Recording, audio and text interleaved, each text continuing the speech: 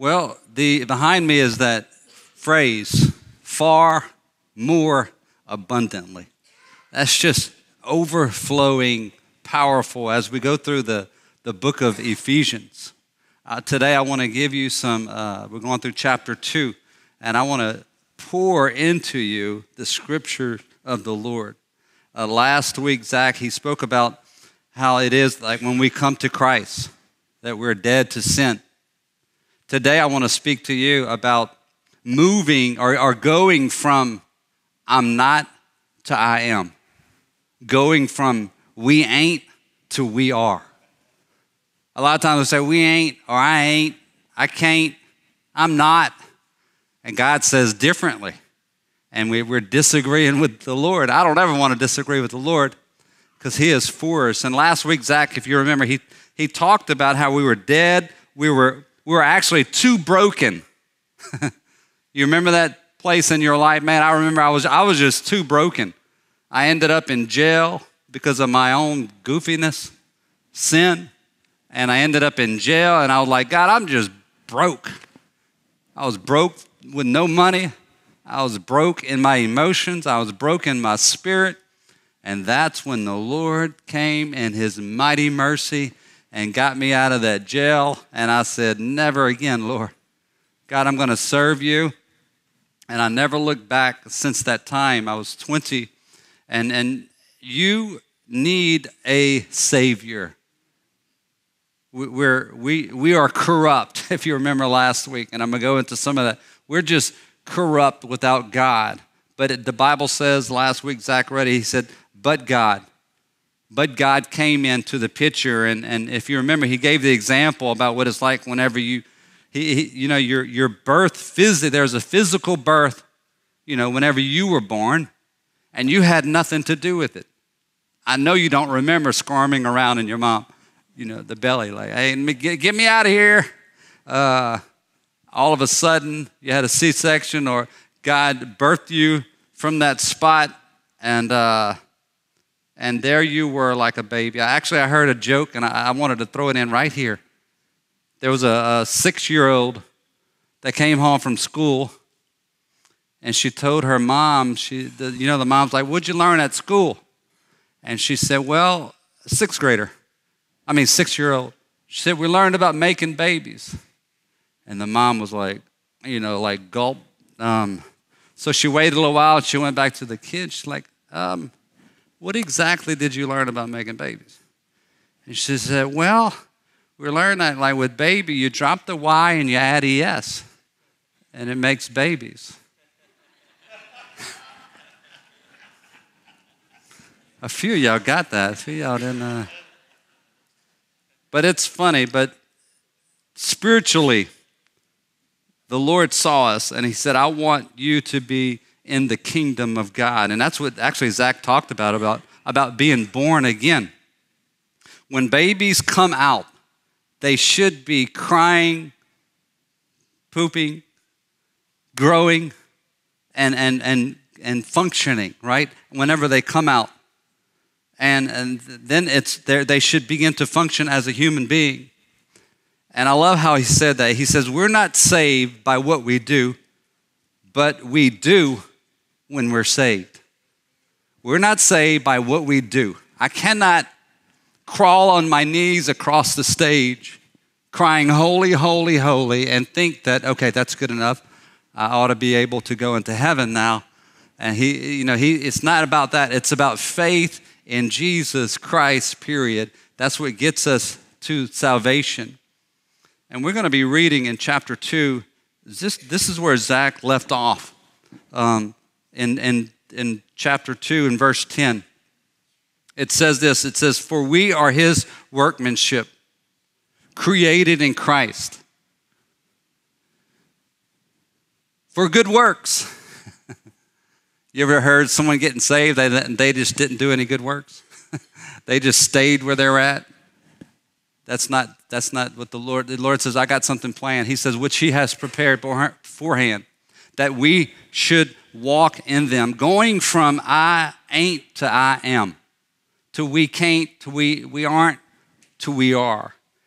I got several things I want to show you here. It's right here it says in verse, let me get me a little color here. It says we are, right here, we are his. We are his. That's the first thing. Go from I ain't to I'm his. We are his. And he says that we are his right there. If you could stop right there, we are. It's not like, hey, we're gonna be. It says we are right now. Right now, we are. If you are a believer in the Lord Jesus, if you have repented of your sins and you're saying, God, I'm going to follow you, he says, right there, your faith in Jesus Christ, you are his. I like that part. We are his. And when is it going to happen? Right now. It's not like I said, when you crawl and you do enough good works and you serve, you pick up paper in the church or what. He says, I want you to know that you can be his today, right now, when you receive Christ. And what do you do when you talk? Paul said, we are his workmanship. He said it. And can you say that? I am his workmanship. And so many times our words, we spout off words, even like I hear people say, I'm just so sloppy. You know what I'm saying? Like I'm always late. Even like little words are important. I can never do that. But God's like, hey, I want you to do that. I can never do what y'all are doing. Wait a minute, God might want you to do what y'all are doing. And he's saying, hey, the power of your words, I am his workmanship. We are his workmanship. In Proverbs chapter 4 and verse 22, talking about the power of your confession. Your confession is very powerful. It's so powerful that you are saved from your old life to your new life, just the power of your confession. I believe in Jesus Christ. I believe that he died and he rose again. And he goes on and it says in chapter 4 and verse 22 of Proverbs. I was reading this the other day just to take a little detour. It says, here it is. For they, talking about the words of life, they are life to those who find them. How many of you have found the words of life? And it says the words of life are healing. This is Old Testament, OT. Healing to all their flesh, to all their flesh. The words of Christ, he cannot not heal. The presence, like Jordan was talking about, the presence of the Lord. Depression can't stay in his presence.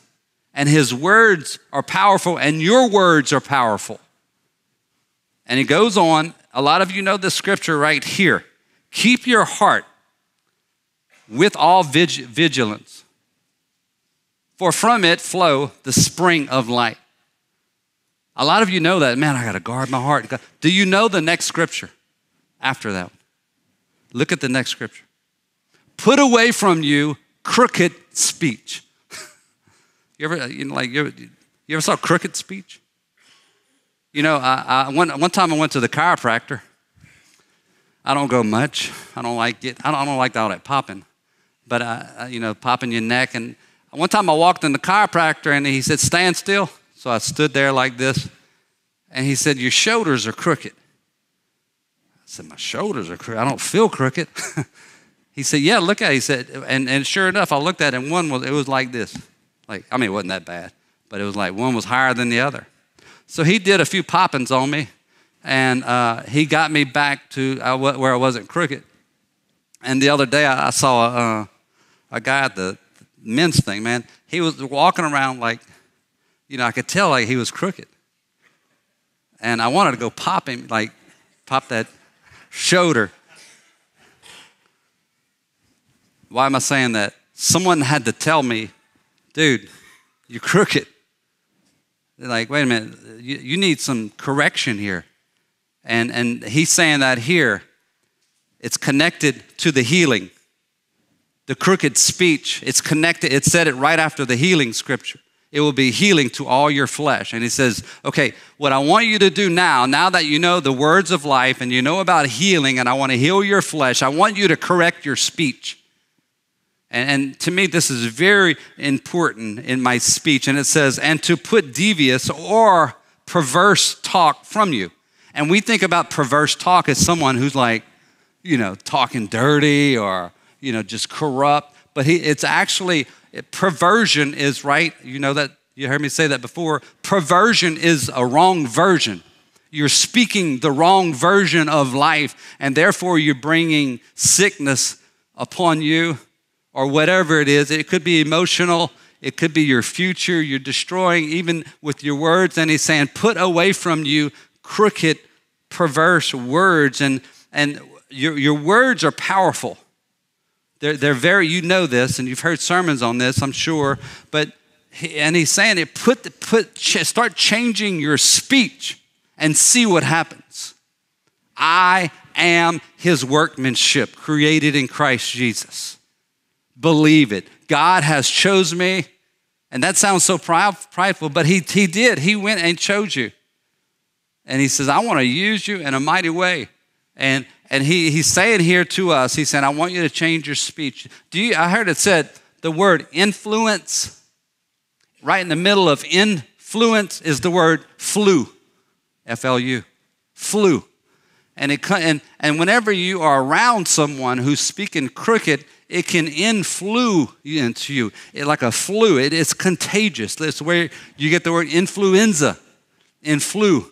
And so that word, whenever you are around people, you better believe it, that something is influencing you. And if you don't know your authority or your power in the Lord, you're going to be sucked up into that influence. And God is calling me and you to be a people of influence with your words. Go to a spiritual chiropractor and say, straighten out my words. I need them to be straight, and it's the Lord that does it. You just start repeating what the Lord says, believing what the Lord says.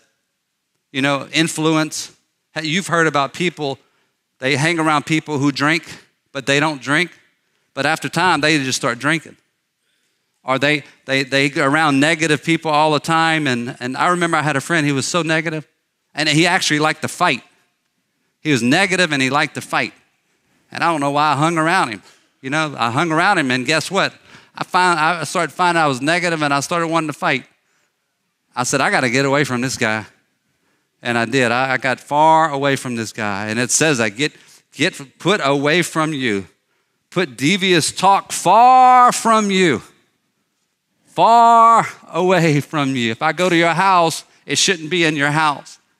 Crooked speech. I don't like this, and I don't like my parents, and I don't like the way Louisiana is the way it is. It's like God is able to change you. And the reason why I'm hounding on this is this scripture in verse 10.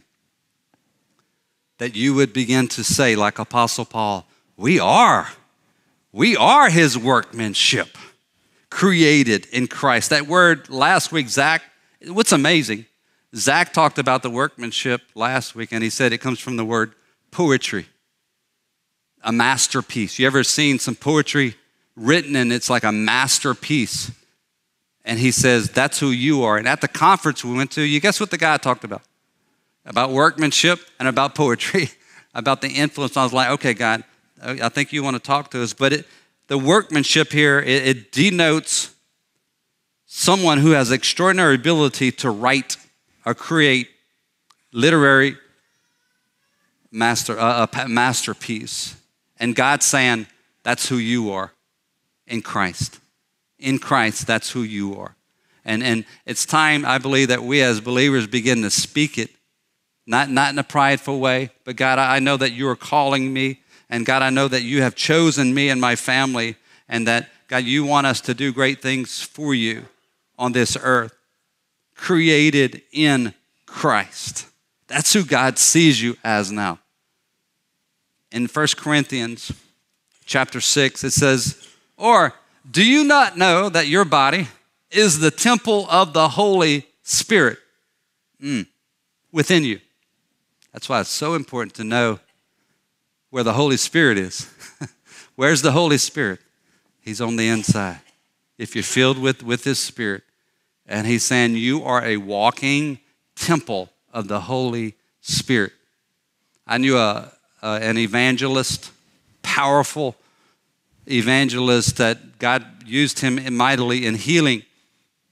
And he would get dressed in the mornings, button up his shirt, and he would look in that mirror. And he would look in that mirror and he would tell himself, tell this old stinky flesh, you are called by God. You will be used by God. You are filled with the Holy Spirit. And wherever this temple goes, the Holy Spirit goes with it. And he just began to prophesy over himself and what God has for him. And God began to open up doors to where he could begin to pray for people and bring healing, your words through your speech. And it goes on, it says, for you were bought with a price. So glorify God in your body. And it starts with your speech. Is it crooked? Coming out crooked. Coming out perverse. The wrong version of what Jesus talked about. But he's done something on the inside of us, and he wants to keep doing it. And back to Ephesians, it says, therefore remember that at one time you Gentiles, if you don't know what a Gentile is, it was a non-Jew. And in other words, anyone that was not a Jew, they were outside the presence of God. There was a wall of separation where the Gentiles could only look in and want to be with the Lord. But the Gentiles, they were pagans. It was us. Pagan almost rhymes with Cajun. No, I'm joking. But you Gentiles in the flesh, called the uncircumcision by what is called the circumcision. And this only talks about covenant. It says they were in covenant with the Lord, which is made in the flesh by hands. Remember that you were at one time, at that time, separated from Christ. Do you remember when you were separated from Christ, alienated from the commonwealth of Israel, strangers to the covenants of promise, having no hope and without promise, without God there it is. Covenants of promise, having no hope and without God in the world. He's reminding you of where you were. I remember I was in that jail cell, like I told you. I remember I was sitting there just looking at the drain. And I was like, God, I have no hope. I don't even know what to do, Lord. And I got out of jail. Someone paid the bail. And I got out of jail and I went straight to our pastor and my dad. And I just began to cry out to the Lord. And sometimes that's what Apostle Paul says. Don't forget what I brought you from. And don't forget where I want to bring you to. And you may be saying, I hear some people say, well, I'm not a bad person. I'm not, I'm all right. I'm good morally. The Bible says all have sinned and fallen short of God's glory. In other words, good works is not going to get you there. There's a certain religion that believes that. They believe that good works, it's going to get you there. If I'm good enough, if I'm polite enough, if I help the poor, and the Bible says that's good, but you still got to believe upon the Son, which we're going to see here. It says in verse 12, it says you were separated, you were strangers, you had no hope without God. And you got to get to that place in your life to where you see that you are lost. I got to a place in my life where I was like, I am so lost, God. I need a Savior. I can't work enough to save myself. I can't read enough to save myself, but it's only through the power of God. And it's whenever I fell to my knees and I began to cry out to God. And He reminds us again how we were and how we are. How we are, how you see yourself as a believer. And if you've never received Jesus as your Savior, or if you live in a double lifestyle, this is your situation. He says you're hopeless, you're cut off, you have a wall of separation, there's no peace. People look for peace, but they look in the wrong place. I know somebody right now, they try in Buddha, they try in New Age, they try in tarot cards, they try in, I know them. They trying all these things. And I was like, well, just keep knocking them down because there's no hope in either one of all of them. Keep going, because someday you're going to end up and you're going to say, it's Jesus. He's the answer. But he's saying, listen, this is how you should have, this is how you were. I know that some people, they say they get saved, but there's no life change. There's no life change. Nothing in their speech changes. Nothing in their action, not even how they treat their wives. Nothing changes. They can put on a show. I knew a guy in our church, not this one, in our church who, man, he was the nicest guy in church. Man, ladies would come in and he would help them with their coats, and he was doing this and then moving the chairs. And I was like, man, that's a good dude. And then I dug further into his marriage, and he was a creep at home. I'm telling you, he was just mean to his wife. And I said, how can bitter and sweet come out of one stream? And I began to get into his life, and I was like, brother, I said, are you born again? Have you been saved? Well, yeah.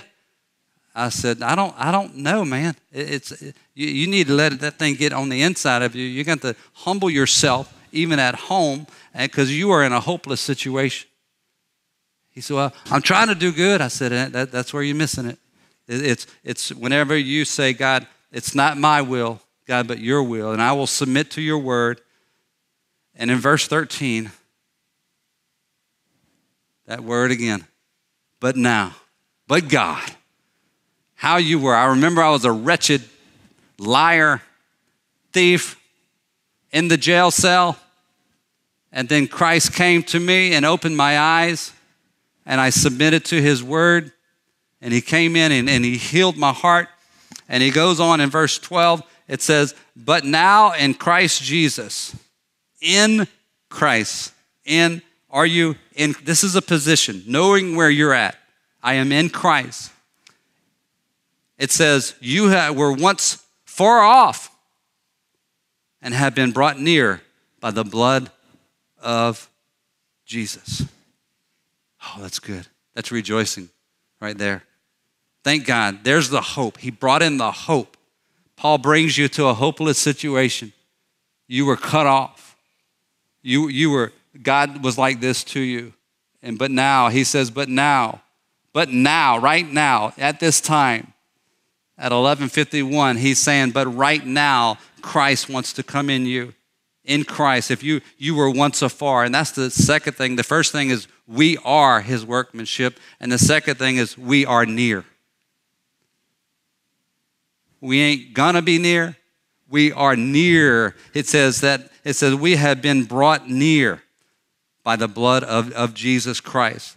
Faith in the blood of Jesus is the only way to get near.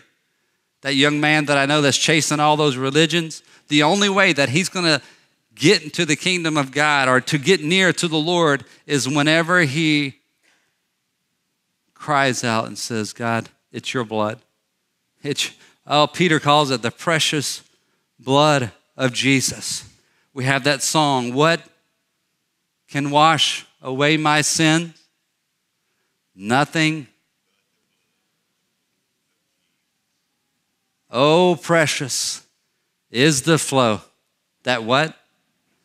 Do you believe it? Do you believe that your sins are washed away? If your faith does not include the blood of Jesus, then you're still far off. But the confession that you have is that we are near now. Oh, this is such a powerful thing because this is where the devil loses. The devil lost. Somewhere, the devil's counting his votes. And he said, man, I lost. You know, the devil's the biggest loser there ever was. He's the longest loser that's ever been. It's the devil. This is where he lost with this scripture, through the blood of Jesus Christ. That's where Jesus said, I'm going to die, I'm going to give my blood, and it's going to open up the door for salvation for all men. And if your faith, like I said, if it doesn't include the blood of Jesus and you remembering that blood, what he did on Calvary, on the cross for us, then your faith, I would have to question, like, Are you living for Jesus? And the blood is what really brings us near. We are a church by the blood of Jesus Christ. You can't pay money to be part of this church. You can't pray 10 times and, okay, now you're part of the church. You can't even do enough good works to be part of the church. You can't even be born into this church. The only way to enter into the church of the living God is through the blood of Jesus. And he says outside this covenant, the Gentiles were without hope. They were without a future. They were far away from God. But he said when Jesus died upon the cross, they were far and it brought them near. I like that. It's a replica almost of the tabernacle. They had the outer courts, right? People stood on the outer courts. They couldn't go in because it wasn't allowed. They had a curtain that would divide them. And whenever Jesus died, it says that the curtain, the veil, was ripped from the top to the bottom, and it opened up to where, like Jordan says, we have the presence of God. We can go in, and on the mercy seat, there's the blood that brings us the sacrifice that brought them in. And there is the presence of God, and everything that you could possibly need, the peace that you need, it's in there. And it brings you near. This is the blessing of God. I think about the prodigal son, the story of the prodigal son. He left his dad. He left the presence of the father. He was afar off. And he started thinking, I may be able to go back. And whenever he walked, he was brought near to the father. And the father said, go get the fatted calf. Come on, we need some blood in here. And he says, my son has returned. He was dead and now he's alive. You see, that's how God doesn't want you to be far off, hopeless. He doesn't want that. Like the song we just sang, he's for us, not against us. He wants the best for you. In verse 14, it says, for he himself is our peace. Oh, you could stop right there. People try to buy peace. They'll go on vacation to the Bahamas. They'll go on this vacation or whatever. Go here, go there, and it's great for a moment, but they're trying to fill a void, and you have it. It's Jesus, and he made us both one. Who both? Like what both? He made the Jew and the Gentile as one on the cross of Christ. And it says he's broken down in his flesh the dividing wall of hostility. Oh, the goodness of God, the peace. That's the third thing. We are one. We're his workmanship. We are near, and we are one with Christ now. He's through the blood of Jesus Christ. He says, this is a confession that you can make.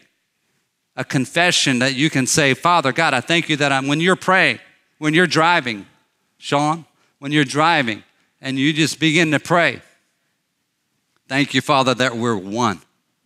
That's what the Bible looks at a married couple.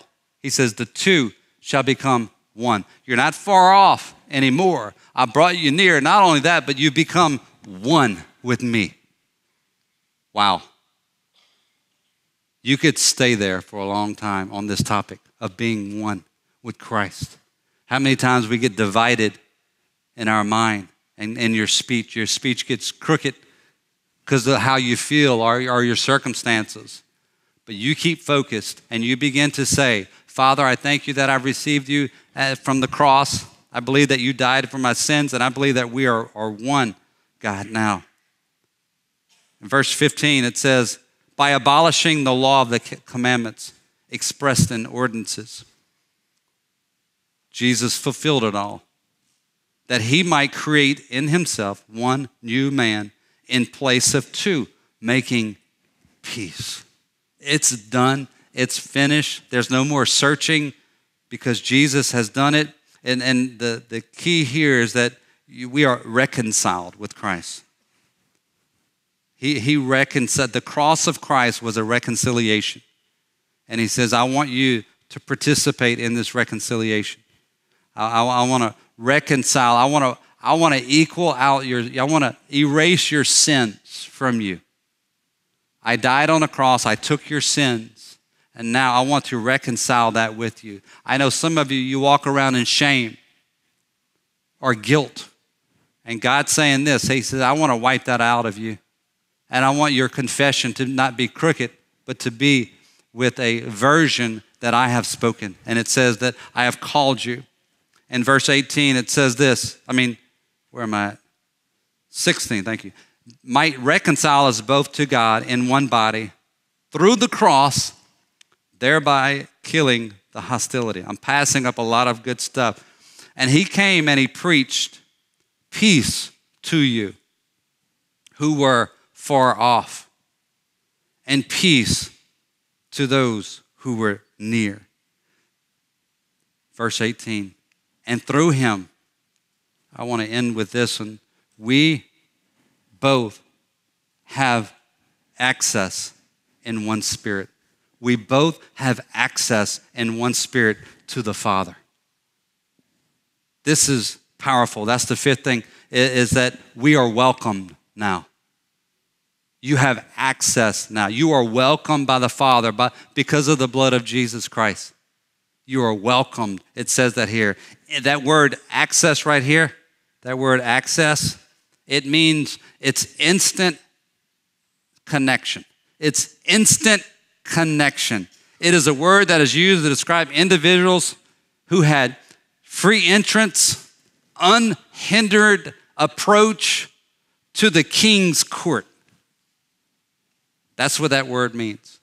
Now, he says, you are able to walk into the presence of the Lord. It's an open door now. And he says, anybody, anywhere can come in and talk with me. You don't have to change. Wait, how do I look? You don't have to get in the mirror. You don't need a gift. He said, I want you to come on in there with me and let's talk. It says we are welcome now. There are no more appointments going through a middleman. Jesus destroyed all that on the cross of Christ. It's an unhindered approach at any time. And it means that when you are in Christ Jesus, the Holy Spirit provides a way for you. How many of you, whenever you get on your computer, you got your login somewhere, password, aggravating thing? And so you type in your login, and then you type in your password, and then there's that other one. It says, remember me. You remember that? So whenever you go back to that website, you don't have to do all that jazz. It's like your password's in there. And I want to tell you, whenever you have faith in the Lord Jesus Christ, when you know what he did upon the cross of Christ, that's how it is. You have immediate access. You don't need a login or some kind of fancy word. He says, I have accepted you, and he says, you are welcome.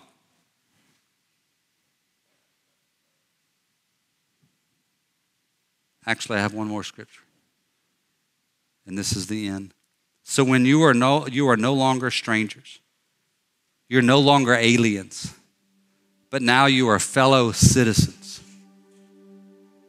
That's powerful right there. You are fellow citizens with the saints and members. That's who you are. The Bible says if you're a believer in the Lord Jesus.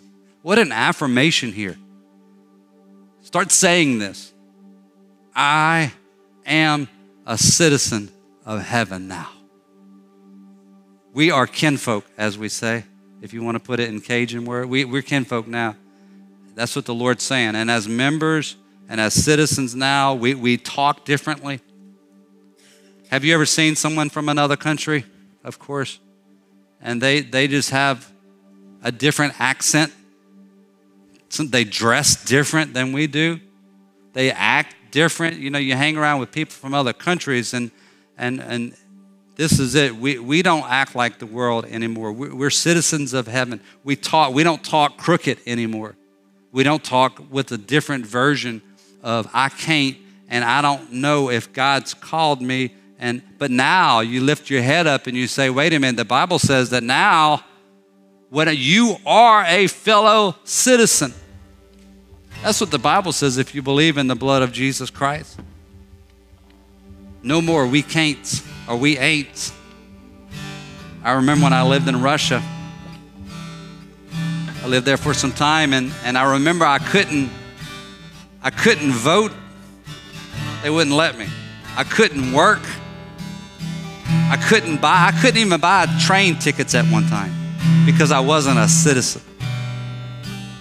But I got this form one time I filled out because I was there for a long time, and it allowed me to start buying some things and going some places.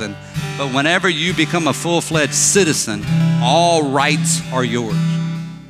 And the Lord is saying that now that you're in the kingdom of God, take advantage of the rights that you have as a citizen, not in a prideful way, but saying, Lord, I thank you that you're going to use me. And your speech begins to change because now you're not a citizen of where you used to live, but now you're a citizen of heaven. And I want to make this point right here is that there are no more Jews. There are no more Greeks. The Bible says, it says we are one in the kingdom of God through the blood of Jesus. For someone to say this, hey, I am more blessed, or I'm more special, it's wrong. Because the Bible says, as a believer in Jesus, we're all welcome into the kingdom. And some people say, hey, would you pray for this for me? And I say, you can go straight and pray yourself. There's an open door. It's a welcoming door. The Father is waiting for you to come in. Now we're ambassadors of the King. Now, the Bible says that you have become citizens, members of the household. You're an ambassador of the Lord now. Now you walk around presenting the kingdom of God. If you really believe this stuff, if you believe in the blood of Jesus, many of you profess it. You confess, I believe in the blood. And God's saying, okay, I want you to begin to present me. I want you to present my life. I want you to show the kingdom of God. One time I went to a restaurant. It was a long time ago, and I remember it was a steakhouse, Western Sizzling. You remember that? Out in Gonzales, and I went there, and I ordered a steak. It was after church one night, man, and they plopped that steak down in front of me, and it had a dead roach on it. And I was like, oh my goodness. So I called the waiter over. I said, I like steak, but I don't like roaches on top of it. And man, they were ashamed. They were like, oh no. So they gave me a free steak that day, and they gave me another one. I can come back with no roaches on it. But my point is this. Outside was an advertisement. The best steaks in town. And we as advertisers of the Lord, come on. We got to be serving, speaking what the Lord says around us. Amen. Encouraging one another. We are one now, the Bible says. We are welcome in the Lord. If you see someone rejected, you begin to tell them, hey, there's an open door for you.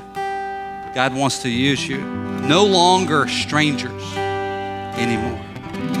That's powerful. That's shouting words right now. No longer strangers anymore. In other words, sometimes I'll talk to Asa and Evelyn, and they'll say, hey, George, you can come to my house anytime. Well, not anytime, but during the day. He said, you don't even have to call. Just come in if you want some coffee. And you know what? We're no longer strangers anymore. They welcome me, and the house is pretty much open. I just knock on the door and give me some coffee. I don't have to go to a Starbucks. I go to their house. I'm joking, but it shows me we're not strangers, and it's the same thing with the Lord. So I just want you to stand this morning and examine your heart and your speech. Going from I ain't to I am. And you say, what about my past? I've been violated. What about my past? I've been put down, or I've been a failure. And God says this, He says, You are my workmanship. You're precious in my sight. It's not about your failures or your hang-ups. God's saying, repent, turn, change your mind, come into the kingdom, believe upon the blood of Jesus. And I want to invite the prayer team up here. If you need prayer, we want to pray with you, that God's presence will fill you and that you would know who you are in Christ. Your identity changes. And God, I thank you, God, for what you're doing in your people, God. God, I pray that for an infilling of your Spirit, God, as we hunger for you, God, that we would know you in a different way. You know you as Savior, know you as the Father, that we would become one with you. God, I thank you for your church, the powerful church that it is, God. I pray over ones who are hurting, who feel far away from the Lord, God. As we pray, God, that you would draw them near, that you would draw them near to the cross. And I thank you, Father, for all the forgiveness and all that you've done in our lives. And we love you. In Jesus' name I pray. Amen.